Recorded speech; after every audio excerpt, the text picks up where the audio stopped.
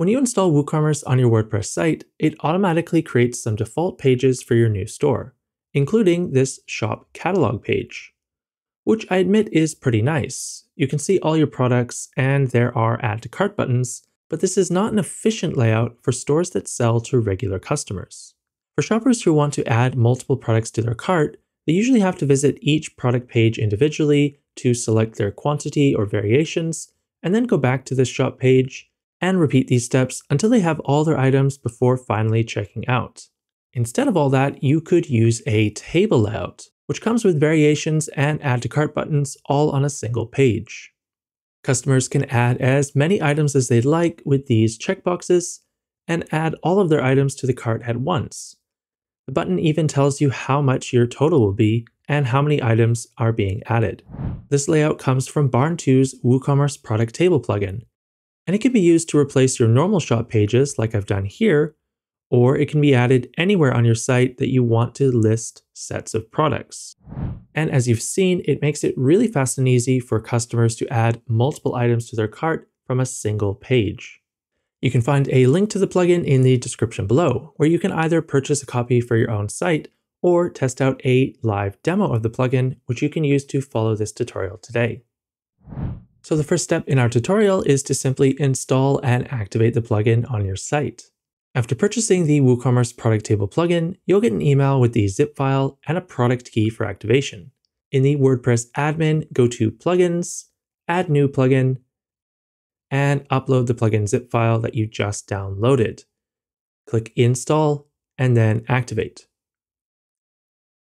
This will launch the setup wizard where you can activate your license key. Then it'll guide you through the process for setting up your first table. You could also launch the table builder at any time to repeat these steps and create additional tables. To do this, go to Products, Product Tables, and click on Add New.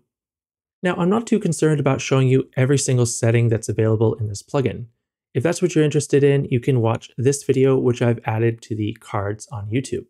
The main settings you need to choose are the location of the product table, which you choose in the first step.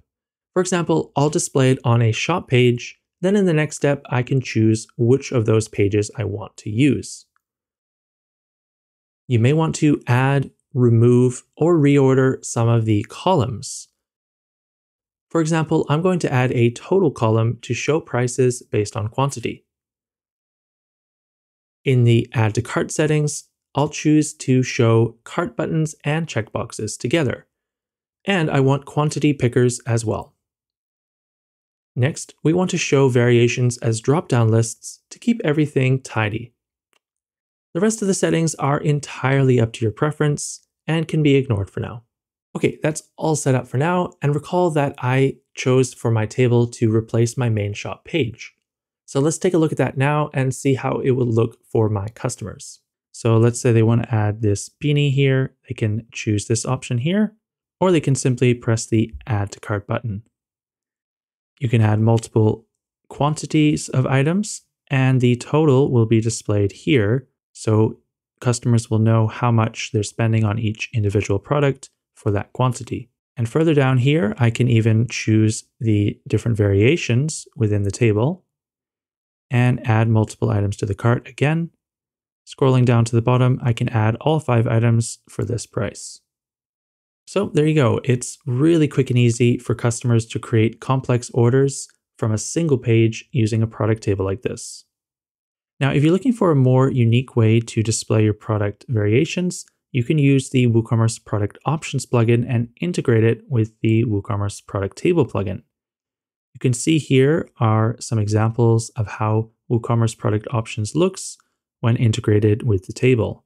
Here, for example, we have a price calculator, which will calculate the price based on the dimensions that I'm adding into these boxes.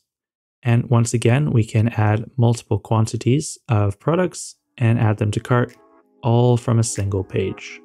To learn more about how to edit product tables and modify the main plugin settings, check out this video next. Or click on this link to try out the plugin for yourself. And of course, thanks for watching.